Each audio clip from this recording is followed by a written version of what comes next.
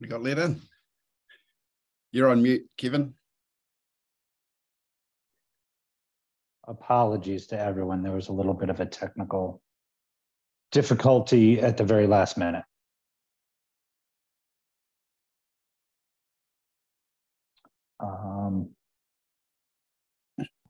I'm going to assume, given that usually we have to wait for a few folks to sign in.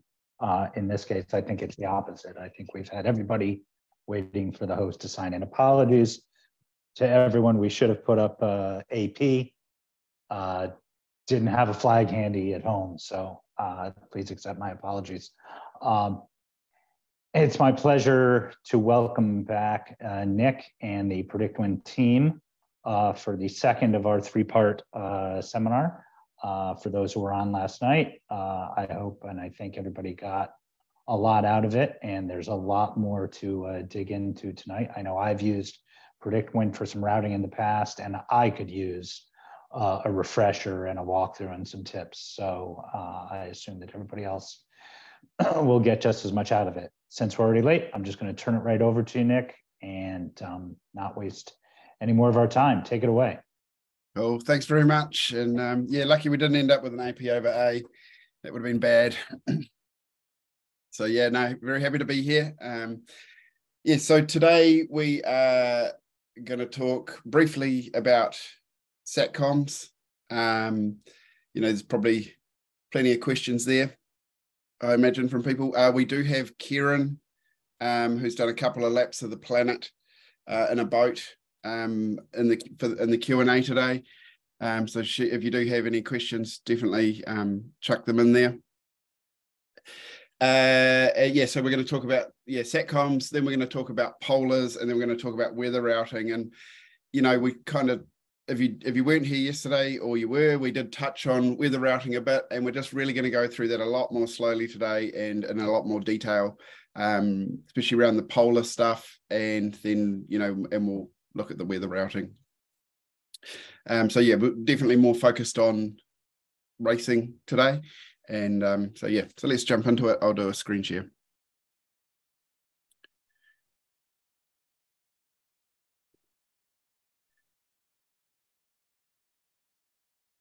And I'll move my Zoom tools. So yesterday we talked about the apps. So we had the PredictWind app and the offshore app. Again, today, a lot of what we go through will be in the PredictWind website, and we will jump over to the offshore app later. So for anyone that wasn't here yesterday or doesn't remember, we use the PredictWind app when we're at home at the marina in Wi-Fi range, and we know that we're not going out of Wi-Fi range. As soon as we're going out of Wi-Fi range, we use the offshore app, whether we've got a SAT connection or not, because it saves our data.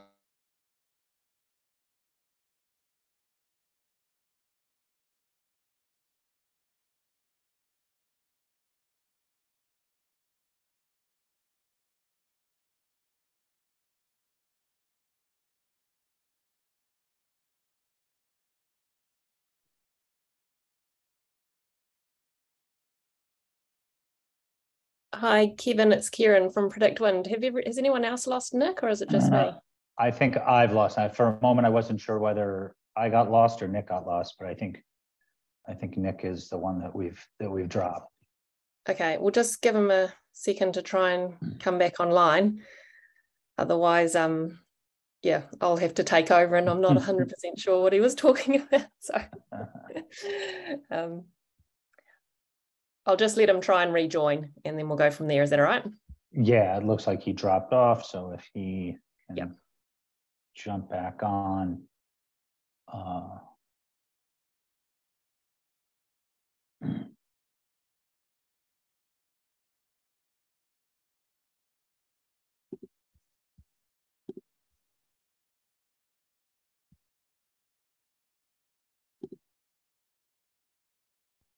Okay, it looks like he's back. Yep. You're on mute. But muted. Well, I haven't. Did I disappear? We lost you. did. Great. Okay, I'll go back to my screen share and keep talking about what I was talking about. Where'd you get to? You just brought up the screen with that map, the split screen, and we're talking about when you do weather routing on what devices. Cool. Sorry. There we go. Yeah, so it seemed great to me. I was like, oh yeah, we're going good. So we're going to talk about SATCOMs. So you will talk about Starlink, the Iridium Go Exec, which is the newer version of the Iridium Go. If you've got an Iridium Go, you can still use that. If you have Starlink, it's super fast. You can download as much weather data as you want, as often as you want, and without any great sort of penalty there. It's high power draw. So whether you could run that on your race boat, lots of race boats don't have solar panels all over them, and obviously at night you're going to not have that power, and I guess so if you've got one, good. If you're comfortable to use it, great. You can still do everything that we're going to talk about today and faster, but there is a few things to consider. So as I mentioned, power, we'll just go down here somewhere here. Your power draw, is it, you can't take it with you in an emergency? Is it waterproof? And voice calls, basically if you hop off your boat and you want to make voice calls, which is usually the case in an emergency situation, you ideally want to have either a backup unit or just run on an Iridium unit.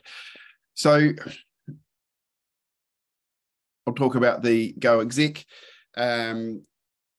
What we like about it is that it is portable. It does run off a battery, and it is low power draw, even when it's charging. But you could get a long way through the race without even having it plugged in. Portability, waterproof. It's, if I was doing the race, I would have one of these. Again, you can get plenty of data, and for the length of the race, you could probably smash it pretty hard. Yes, you will go through it, but that's sort of compared to a new jib or anything like that, it's pretty cheap. So it's a new Iridium product. It's not the same as Starlink. It's not even trying to compete with it. It's sort of got a unique feature set, which is definitely suited to onboard use. And pretty cool. If you have the old Go Exec, the old Iridium Go, you can still use that. It's just a lot slower, and and we will talk about that and how we use that with the offshore app, and we'll go through sort of the settings that you need in the offshore app for that. But if it were me, I would 100% have one of these execs on board, just because I've used it and it's pretty awesome for on a boat. There's all pricing and stuff there if you're interested in getting one, and so if you've got some more questions about that, you can definitely ask Kieran that in the Q&A. And then we do have information about the Iridium Go as well. So, but what we really want to talk about is weather routing, how we use it, what we, why we use it, and how we can sort of set it up, and some basic understanding of it. So I guess if I were to look at this map here, and go, okay, I'm starting the race, let's say now. If I just press play on these wind maps, I've got two models there, and I look at this and I just go, there is literally no way in my mind that I could work out the fastest way to sail up here in my boat, to be in each, when I was going to be in each different wind condition, at what time, where to position myself, what sort of wind angles I would be getting. I would just end up, and so you see we've run out of the NAM forecast run length there. I just wouldn't be able to position myself. I'd probably end up basically sailing up the run line, which sometimes works, but most of the time it doesn't. So, positioning yourself for all the different, for where you're going to be, the different wind shifts and changes of direction and all that sort of thing. Really, we need to use a weather routing tool. Racing navigators have been doing some form of weather routing for a pretty long time. At PredictWind, we've had a weather routing tool for about 8 years, and we've developed that over that time. We do have one person whose job is working on our weather routing algorithm and the features within that. And so we're very lucky to be able to have that amount of effort put into it, and it makes it a super powerful tool. It's very cool. So yeah, as you see, I don't, when the weather router does its calculations, it's actually looking at every possibility. Sure, you may not need to look at every possibility to make it from one end of the lake to the other, but it's, it will, if it's a minute faster to go one way or the other, it'll give you the faster way by that minute. But generally, the time difference that you would get using a routing tool versus not is, more than race winning. So anyway, let's get into it.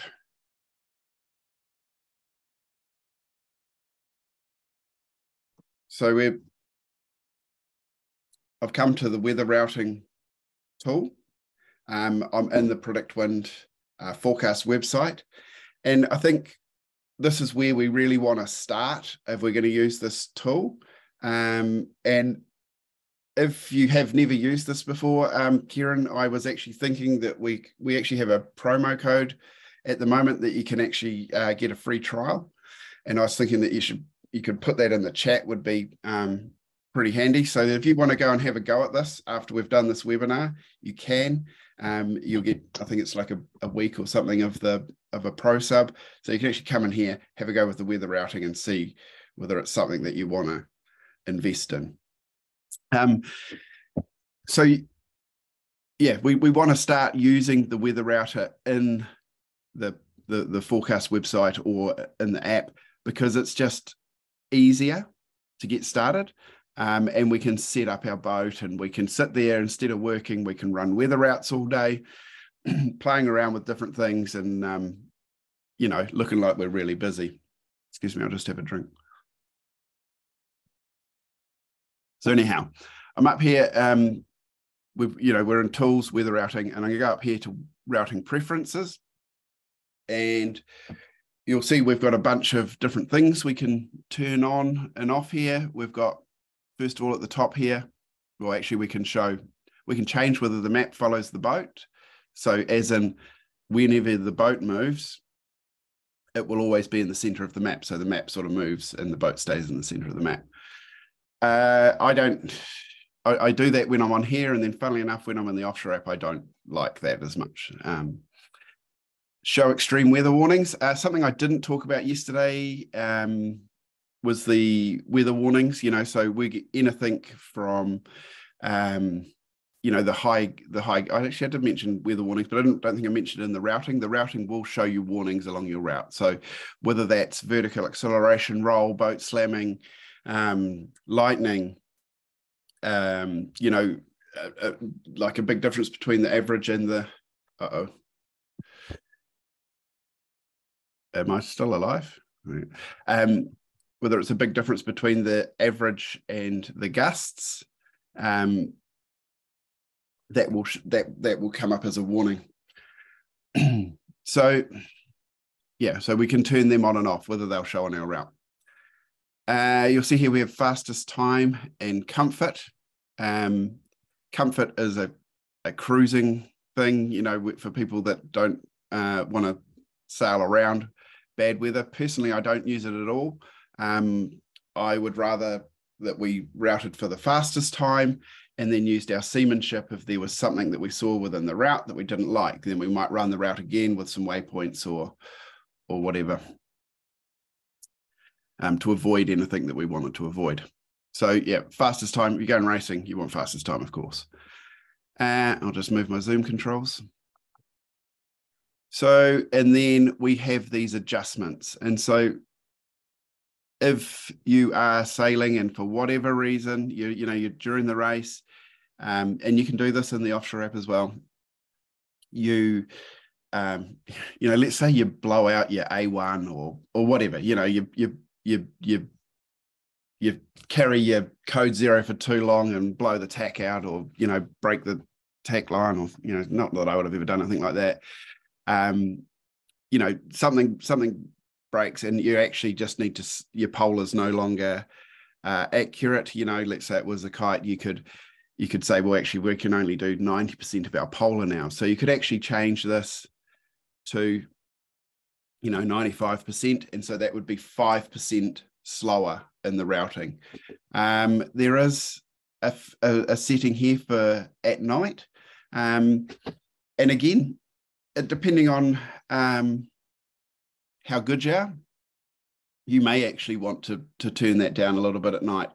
Sailing at night is a lot harder than sailing during the day, just because it's such a visual thing. Tack and jibe penalties, we can add those in. So if, for instance, if it was an upwind race and the router was putting a lot of tacks in there, you could actually increase that, so that's in seconds, and it would actually put less tacks in. Or if your boat is particularly slow at tacking, you might want to increase that, so that you're not tacking and jibing too much. That could be a real consideration if you're a two-handed sailor, for instance. So there's some of the sort of the basic things that we can change on our polar. But before we do anything, we do need to come and select our polar. I'm on the predefined setting here, and if I click on this box, I've got all of these different types of boats here. There's some generic ones up here, and then all sorts of different boats. If your boat isn't in here, boat that I sail on, it's a custom boat, it's not in here. But what I did start with was, we're 35 footer, and I started with the FAR 40 polar, because I knew that we had pretty similar performance to the FAR 40, and then I adjusted my polar from there. So there's lots of different boats in here. Even if you've got a TP52, you've probably got polars. If you and if they're not in here, you can actually get polars from your designer usually. So yep, choose one that's either your boat or similar to it, and that can be your starting point. So I've selected that there, and I can copy that to the advanced polar. So I've clicked that across. I should mention here that we do have our polar curve. If your boat's ORC rated or IRC, you should have polars, and you can add them in here. I should talk about adding them anyhow. So if I come over here I've copied that to the advanced. If I click on advanced, those polars, those base polars from the predefined, have moved across here into the chart, and I can adjust them. And, for me, I would actually take out this 30-degree true wind angle and just leave my target upwind angles as my starting point. So you can see here, these are my targets. And So in, 8 knots here at true wind angle of 42, the boat speed is 6.5 knots. And so if you've sailed on a boat a fair bit, you will have a pretty good idea of what some of these numbers are. You might not have as good as clear idea once you get through here. But see, we've got 70, then 75, then 80. We don't actually need that many. You don't need to over complicate this. You don't need true wind angles for boat speed for every 5 degrees. It's not necessary. The polar will interpolate between those points.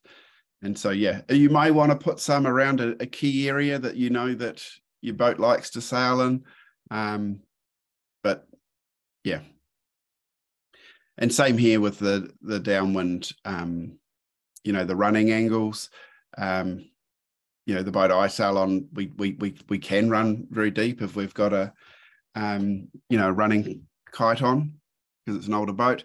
But yeah, you can take these out if you want to. I don't actually want to sail anywhere near 180. These are my target downwind angles.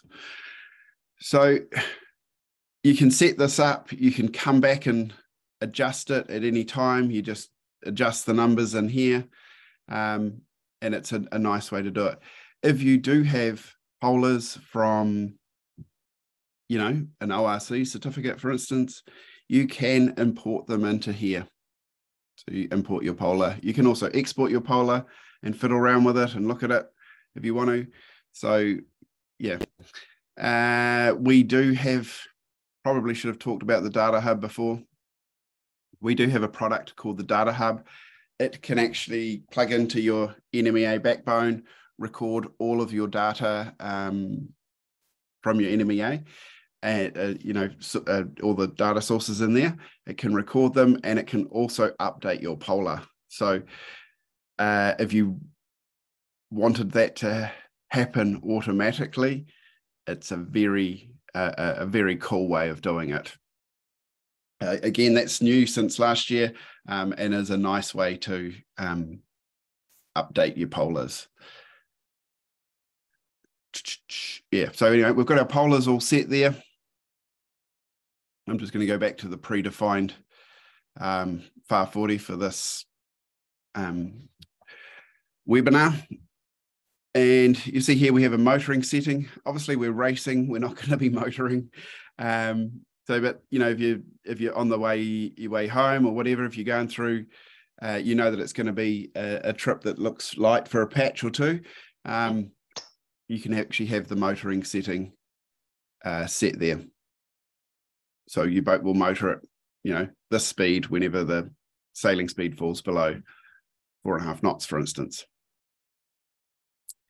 Something I didn't talk about yesterday, but we did talk about setting up yesterday, but we did talk about the output of it is the wave polar.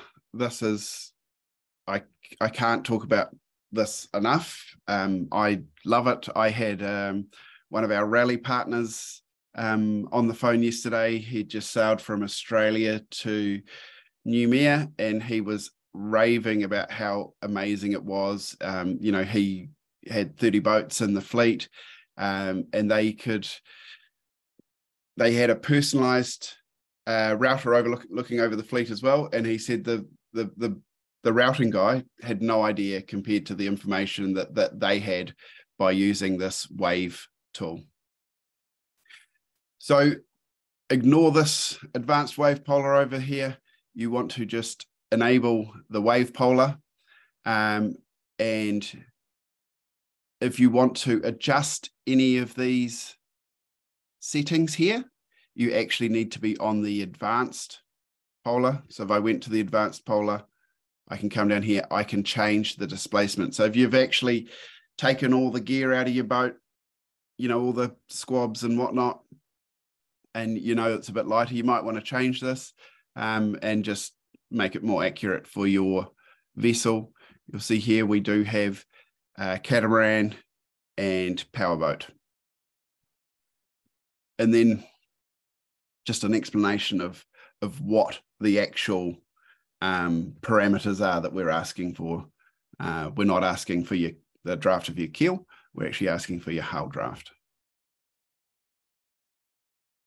Depth avoidance. I'm going to turn this back before I go back to there.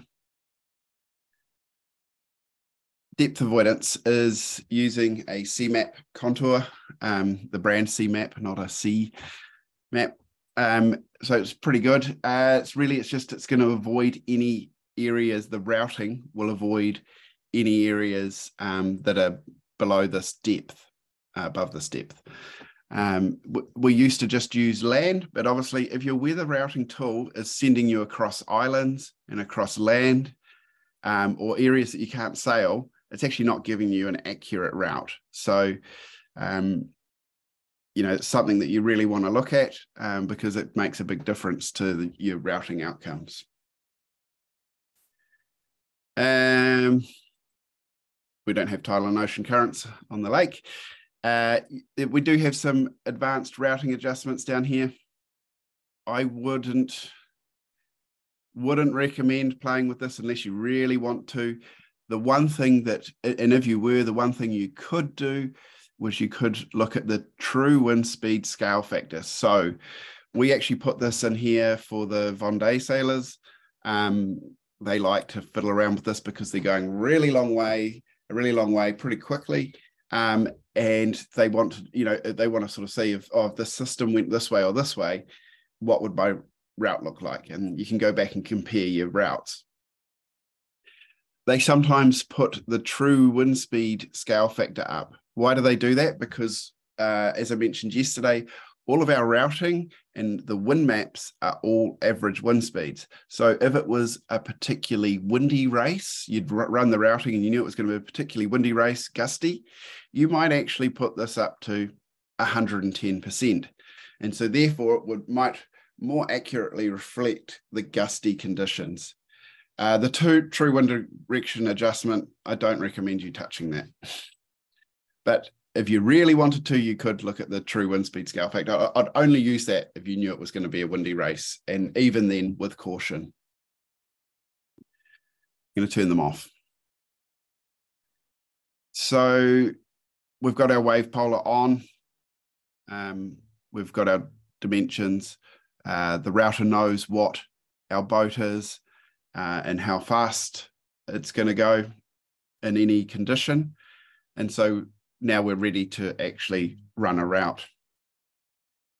So I'll click over here on weather routing.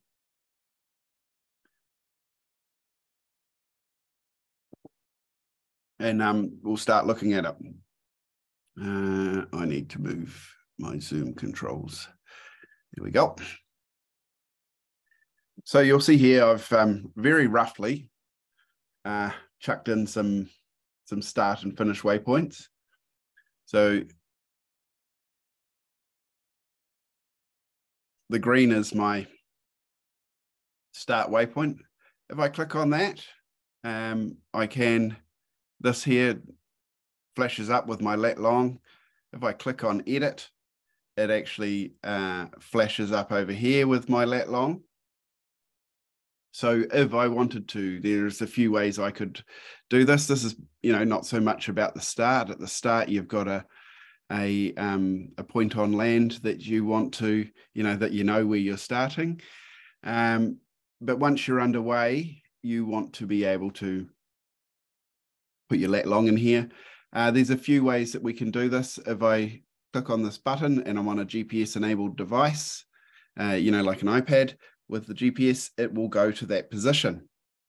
Or I could enter my lat long off a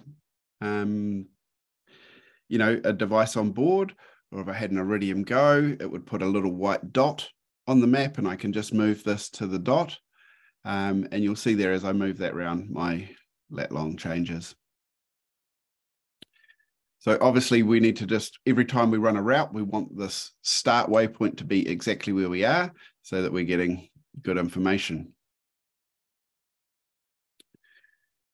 You'll see here, I haven't actually looked at your notice of race in your course, but I do seem to remember that you do have, in the past, that you do have a waypoint here, and you'll see that I have added this in, and I have put it as a starboard rounding.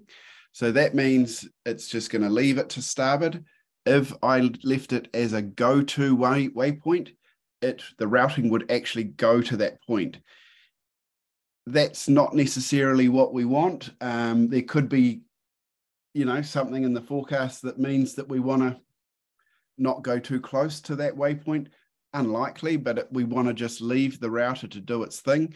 We don't want to be putting a whole lot of waypoints in unless you've got your own very specific ideas and you can put some waypoints in. Another way to, I'll just make sure we leave that as a starboard rounding. I think it's in the wrong place. Obviously our red is there as well. Just make sure you don't have it sitting on the island.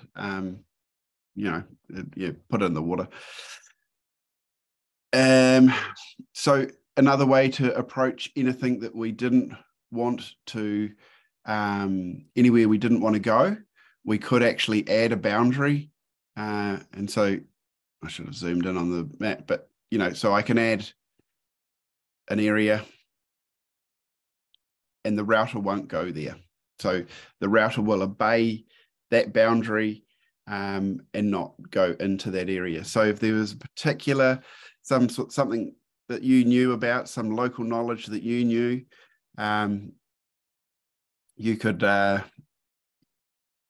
put a boundary in that that you didn't want to go to that area. We'll leave that boundary on there just so that if our routing does want to go there, when we run it, we'll just see that does affect that.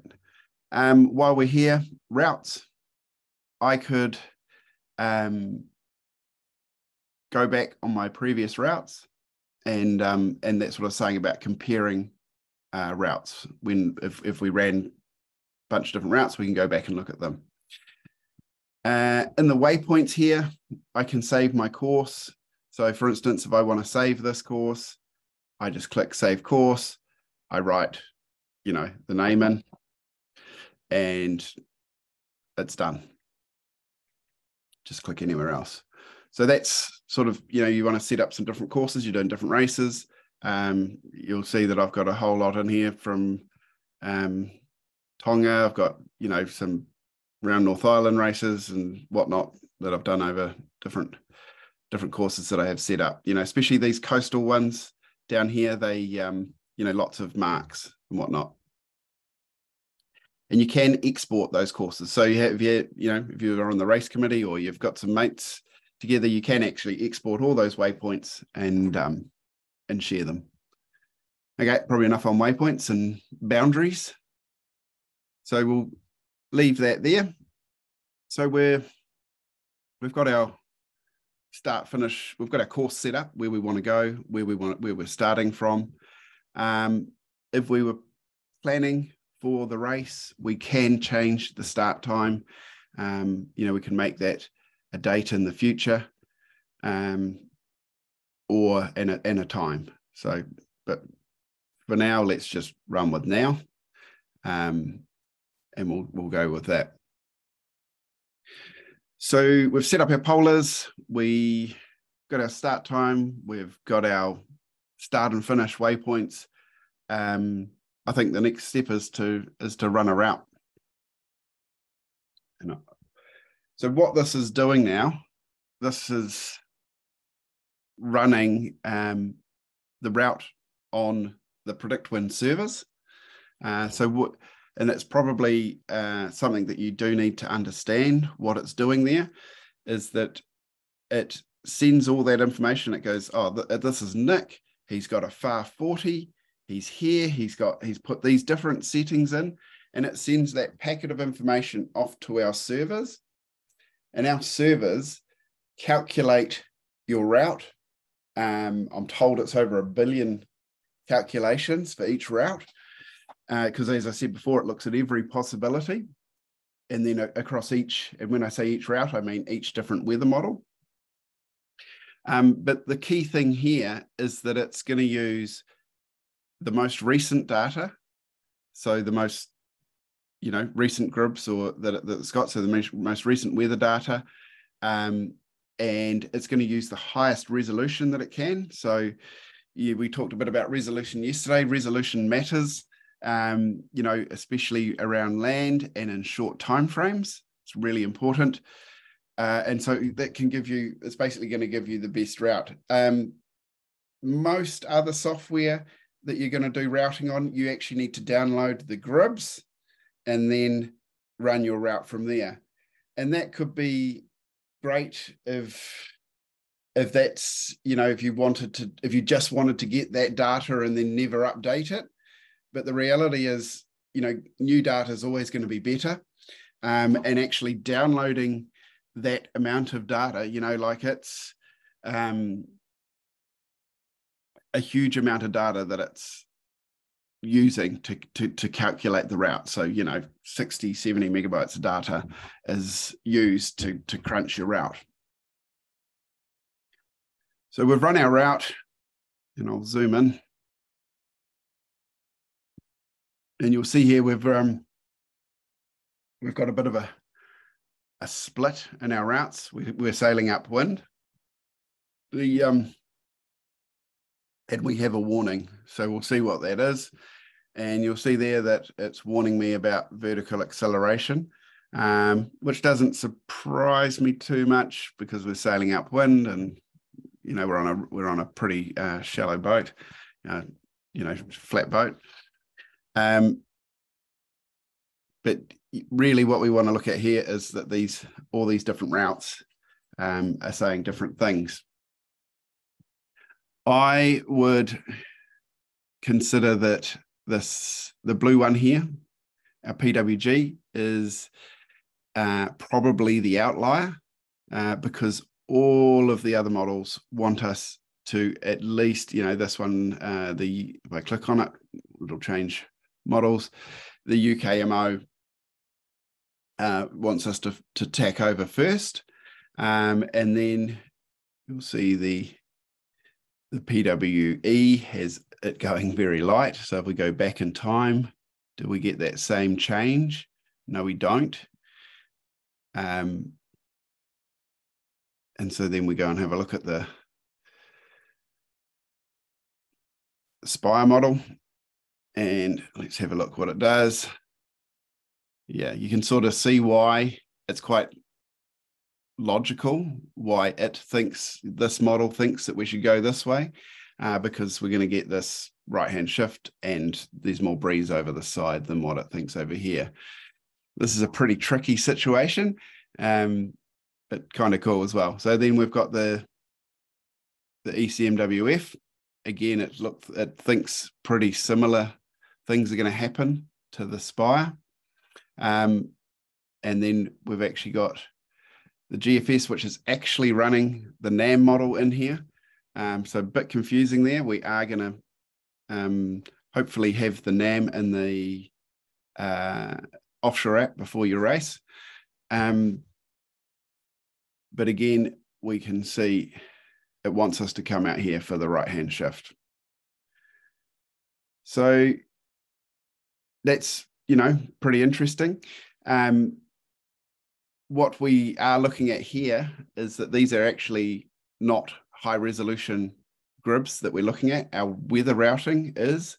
We need to go into the offshore app to see the high resolution grids, because I would be interested as to why the PWE wants us to go up here.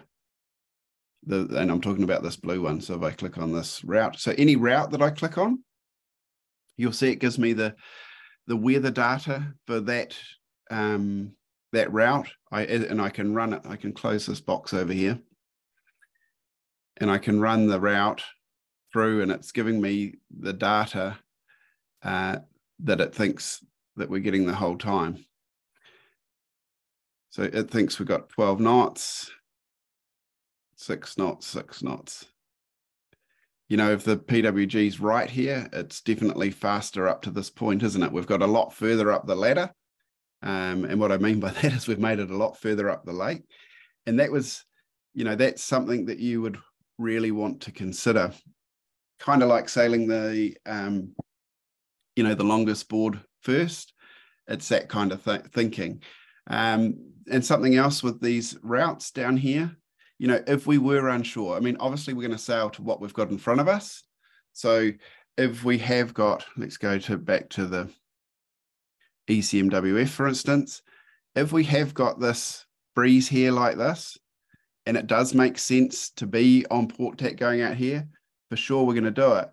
But we would, we know as soon as it starts going lighter, we're going to want to start thinking about what are the people in our division doing? Have they already gone? Are they carrying on? Personally, if it was me, I would want to be the first to go, because we're going to be going on to a long starboard tack. Talk to my kids about this all the time, about leading back. So, just I guess what I'm really getting at here is that this isn't a follow the numbers tool. This is going to give you some ideas, and you're going to then have to think about how you interpret it. I mean, we're just looking at one very small part of the routing here at the moment. I'm just talking about the wind. There's a whole lot of other things that we might want to consider and look at. But before we do that, let's come up here. Let's say we sailed up here and we got to here. And we'll run our route again.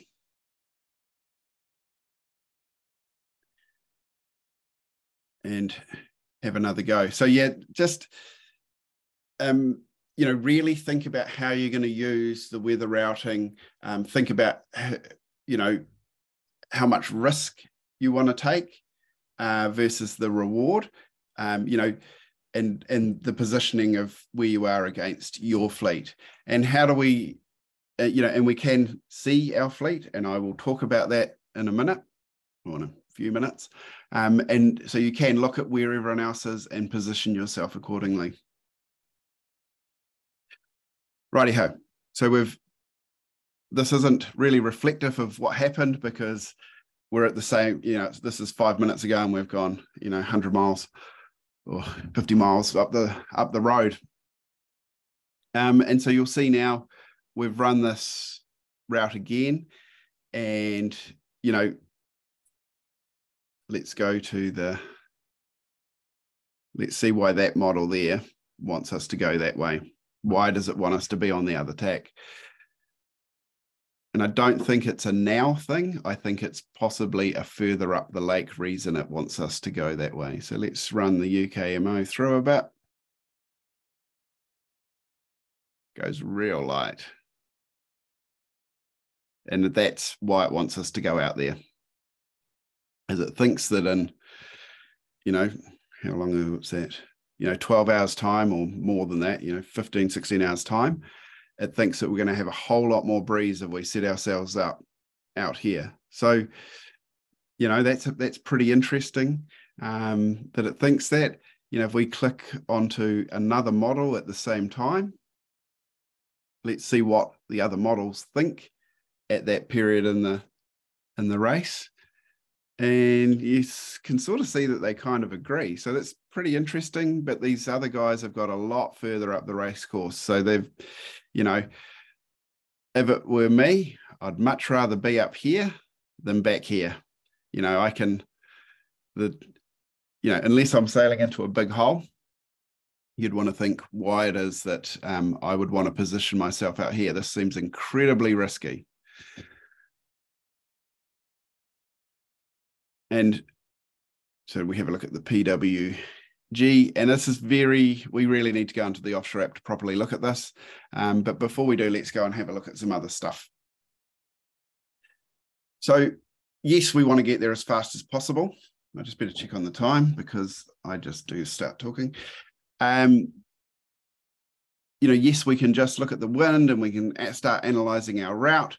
There are other factors we want to look at. So we're going to go into the tables and the graphs for a while and have a look. So trends, I talked about trends yesterday. Trends are super important. Obviously, we do have the breeze dying off across all the models. So that's, by here, we're going to know that we can we're going to get new weather routing. So by the time we get to here, and so see here, these start to split apart. They think different things are going to happen, but we're going to get new model data before we get to here. So that's fine. We know that the trend is going to go sort of from, somewhere around 15 average down to 6. So we can start thinking about sale selection, and positioning. Where do we want to be positioned if it goes light against the fleet? That's sort of thing. True wind direction. Obviously, this is relative to our route. So all this information that we look at in the tables is based on the high resolution data. So this is based off the weather routing. We can, look through what all the, true wind angle, true wind direction. And, you look at that true wind direction as it goes light, there's a fair bit of differentiation there, but that's what happens when it goes light. So, I don't know whether you ever see the term light and variable models, and do struggle when it gets basically below 5 knots. You are going to see things going from different directions, and I guess that's sort of what I was saying before about I would just be, when it went really light like that, I'd want to be as far up the ladder as I could be, not unless you had a really good reason to take a flyer. So yeah, we've got later in the race, we can see that we're going to have a bit of rain. The reason I'm looking at the graphs is I just want to sort of quickly get an overview of what's going on. We see our Cape levels do go up a bit. So this is something we'd want to keep an eye on, for tomorrow night. Once as the forecasts are updating, we want to know, are we going to get thunderstorms? Are we going to need to be prepared? We see something, some nasty clouds coming on across the lake. Are we going to want to be prepared to reduce sail really quickly? So, that's helping us with our planning. We're thinking about it, and using the tools to help us sail better.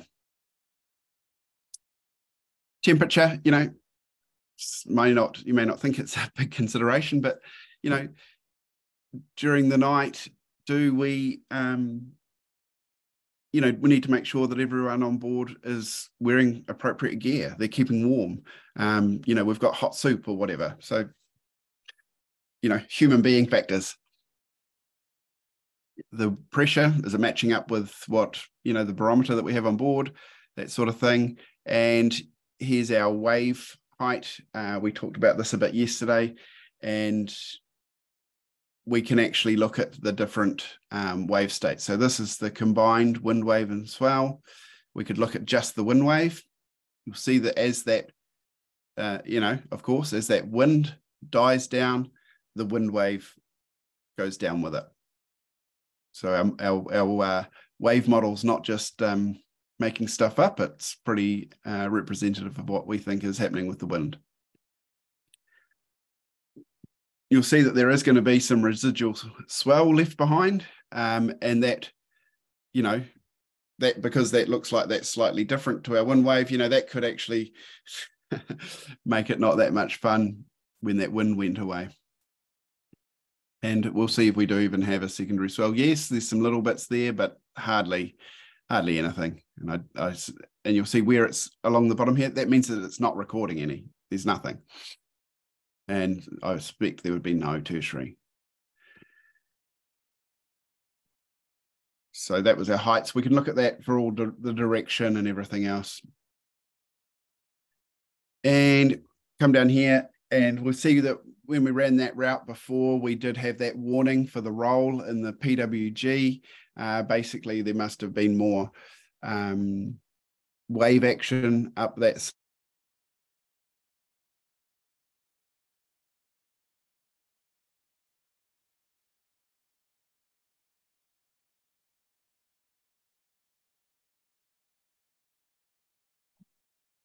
I fear we may have lost Nick again. I think you're right. I'll just send him a quick message so he doesn't keep talking to no one. Well, that's annoying. Normally he has such a great connection. I don't know what's going on there.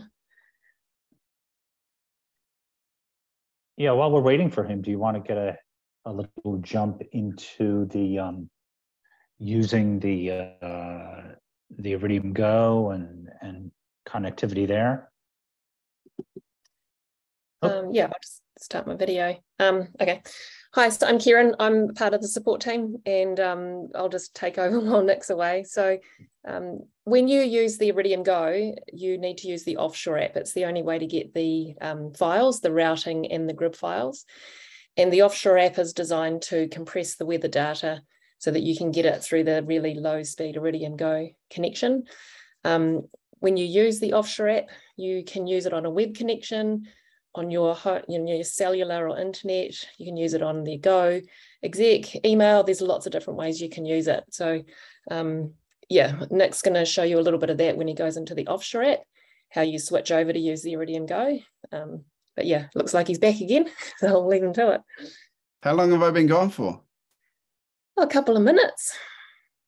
I was having a great old time. I know, I sent you a message, so if it happens again, just check your WhatsApp. Yep.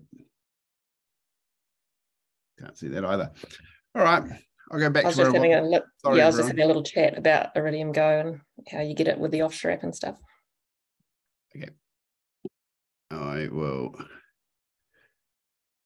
So where was I up to? Yeah. Acceleration and roll. Yeah, I was just talking about that. Yeah. So yeah, so we've got our vertical acceleration, and you know, if this is above 0.2, it's actually pretty rough and throwing us around a bit. And slamming incidents, we have very little. So that's our boat smashing into waves, which race boats tend to do. So we do have a whole lot of, sorry, it really puts me off when I disappear. We do have, for each route, we do have all of the information along the route here in the tables. This is where we want to come and check our boat speed, you know, and our boat speed versus our polars. So, you know, can I go that fast, basically? So you come in here and have a check of all of your boat speeds, and then you may need to go back and change your polars. The summary is just a nice way to compare all the different models. How long is it taking? What's my average speed? What's the maximum wind speed for the passage, maximum gusts, all that sort of stuff is in here. So again, planning, thinking about what sails you might need, how you might stack your sails, you know, which ones do we need first? I know when we're two-handed sailing, this is something that we think about a lot, is what are we likely to need next? You know, planning ahead is everything, and makes your life easier.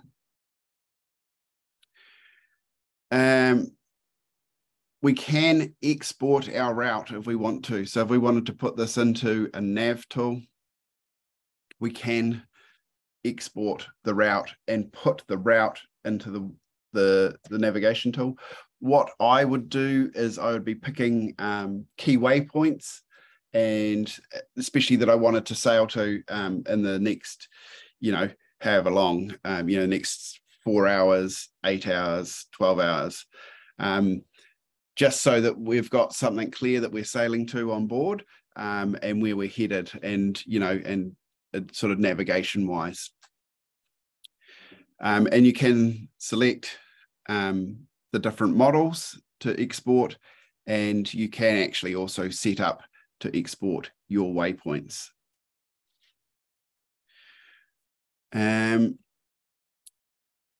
Right, I think we should probably go over and just really quickly look at the offshore app, mainly just to lead into what we're going to do next time. I'll just stop sharing and share again.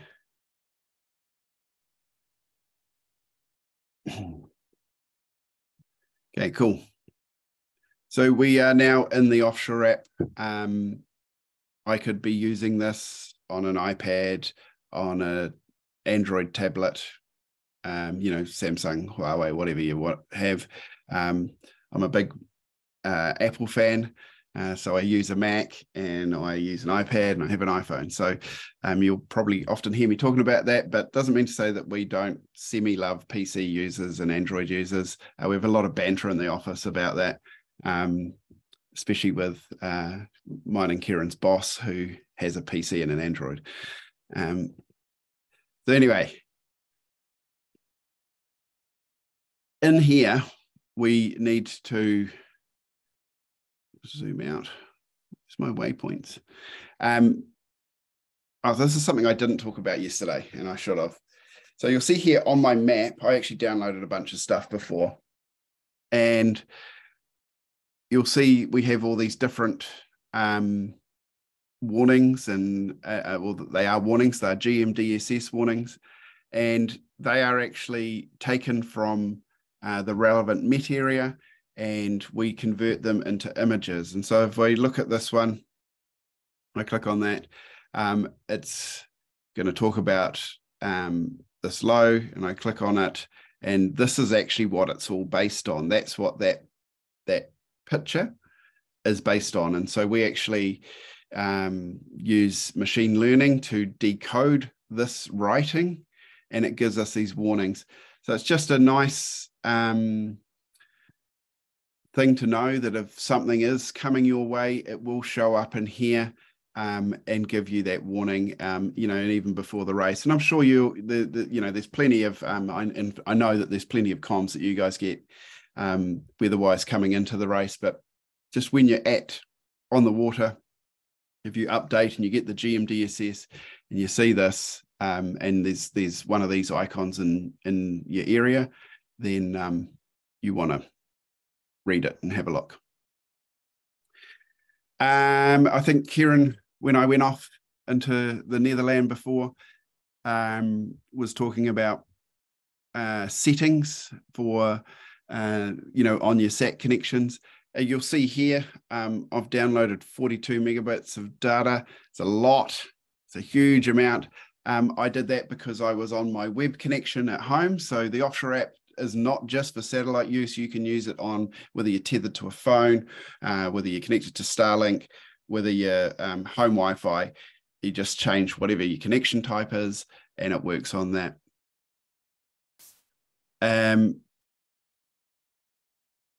So again, the same as what we did before, we would come in here and we'd set up all our waypoints. What you can see here from what I've run is this is actually a high resolution area. So this is a PWG 1K resolution area. And then you'll see as I go forwards in time, I'd actually put the start time in the future, and it will go from that 1 kilometer resolution area. And then as I move through it, it goes into the 8K resolution area. And as I go up the lake, it would actually go and see that's that box there. That's the area that that we have for that resolution. And then we actually go into another 8K resolution up here. So that's why they're changing boxes. And if I look at something like the ECMWF, that's actually just going to cover my whole area in 9K. So just so you have a little bit of an idea of what I'm talking about here, I am going to wrap this up pretty shortly, sorry. I click on download, and in here, this is where I'm going to change all these settings. And this is, what we're really going to talk about in the next webinar is how I set this up. But, super quickly, I would change if I was on an Iridium Go connection, I could change my time step, and and the number of days. I mean, I know I'm not going to be out there for more than, I mean, I can even probably go down to 3. And I can change the resolution that I'm downloading of my gribs, because I can't download those high resolution gribs on a Go connection. I could change all the models if I wanted to, as into which gribs I'm getting. The weather routing is always going to download all of the models, and the routing file is a really small size. So the grib, we're really visualizing what we're looking at with the gribs. If I was near the end of the race and I just wanted to, I actually did want to download, I've done this when I've been sailing before, let's say I was up here and I just wanted to get this small little area, I actually would come in here and change my grib area. So you'll see there, we've got all the high resolution areas pop up on the screen. And I would change this download area to be really small, so that I could perhaps get the ECMWF 9K or the NAM or the PWG high res or the PWE high res. And so I could actually, get that little area, but I might just need to choose, one model or whatever. And you'll see that our file size has gone down dramatically already. That was probably more the changes I made over here. But if I went to high res, I would need to turn off one of these high res models. But I could just get the EC, for instance. All my other parameters over here, we can change those. If I wanted to change some of my weather routing settings, I can do that in here. Sorry, I'm not going to go too far into this. I just want to quickly go through it in case you want to go and have a play. And I can change all those things I changed before.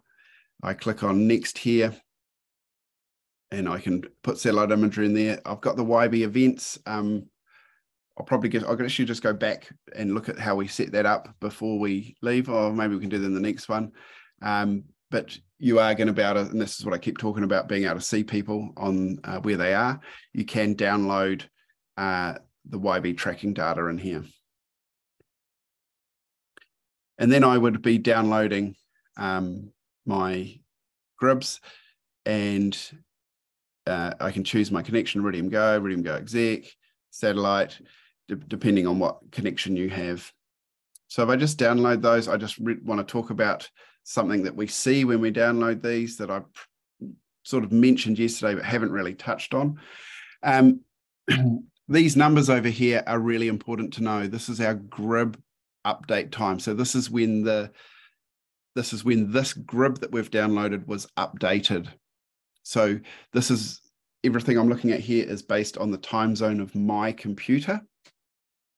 So I'm looking at, and so at 7:10 this morning, this ECMWF Global 9K grib was produced, I know that it started at 12Z, so 12 GMT or UTC.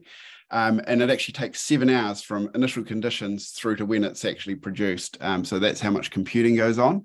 But we've got, it's more important that we know that that's when it's updated. And so we know that that's new data, but also we might be wanting to run our weather routing at whatever it is in your local time. But for me, I might want to be running this at 7:20 because I know that the ECMWF is the second to last model to update. And so I can just, and the Spire updates after that. Kieran might be able to post a link to when the models update. But it's a super important information to know is when the models update. And you'll see there I've downloaded the other data as well. And see my weather route there, that's at 12:10. That's the time here in New Zealand at the moment. So that's why that says that time. So yeah, important to know when the models update. Not something you need to check every time. I mean, sometimes it is, but the software will also tell you if you've got old gribs. And you'll see here, it ran that route for that little area there. And I will come back here and so we're going to run through this everything in the offshore app. In our next one, we're going to specifically talk about the race, and we're going to basically look at the offshore app the whole time. So I'll stop sharing, and I will apologize for my internet dropping out, and I'll make sure I get that fixed. I think I need a new modem. And yeah, and if there's any questions that Kieran hasn't answered, I'm happy to have a go at answering them. I didn't get any questions at all, so everyone must have been really listening to what you were saying. So it was good. I did notice a couple of times also your screen went really weird when, especially we're in the polars page, and it went really like it was quite opaque and you couldn't see some of the stuff. So if anyone's got any questions, just send us a message into support and we'll help you out. Cool. You must have been really happy to come on. I'll throw one quick question out there. Nick, you talked about as you're moving, your boat, as it were, up the lake and generating a new route from where you are, changing the size of that box for the grid sizes, and I'm sure you'll get into this a little bit more tomorrow. With all those different overlays of different granularities, does that all happen automatically in the download? Yes, so we are selecting our resolution. So if we're getting the high resolution data, the highest resolution, then that's going to be a really big file size, but that might depend on our connection. If we might go, I really want that high resolution data for this part of the race. Yeah, so you do need to change the resolution that you're downloading. Okay. Yourself. Does that answer the question? I think so. So. But the areas, as you move the boats along the map, as they move along the map, and you're moving between different high-res areas, they will automatically pop up. Okay. Yeah, I think that's mostly what I was after. Okay. All right. Well, if no one had any questions, at least in the Q&A for the evening, if anybody wants to throw anything in there, we can hang on for a minute or two if you're reasonable, if your typing skills are up to it. And I'll keep an eye on that. But if not, thank you again a lot. Kind of like last night. I don't know if anybody else's head is swimming a little bit like mine, but a lot to go over there, a lot to chew on. I do not believe that the video for last night was available before we started today, but since we have now a 2-week gap, we'll make sure that both today's and yesterday's videos are available in enough time for people to be able to watch them. If there was anything you wanted to check on or missed or whatever, you go back and check them on the Mac Race YouTube channel before we get to the next session, which is I think 2 weeks away because of our holiday. I think it's 10th for you guys. Sounds about right. All right. If that's all we have for this evening, then thank you guys very, very much. You guys have a great day. And we'll see everybody in a week or two. Awesome. Thanks very much. All right. Thanks.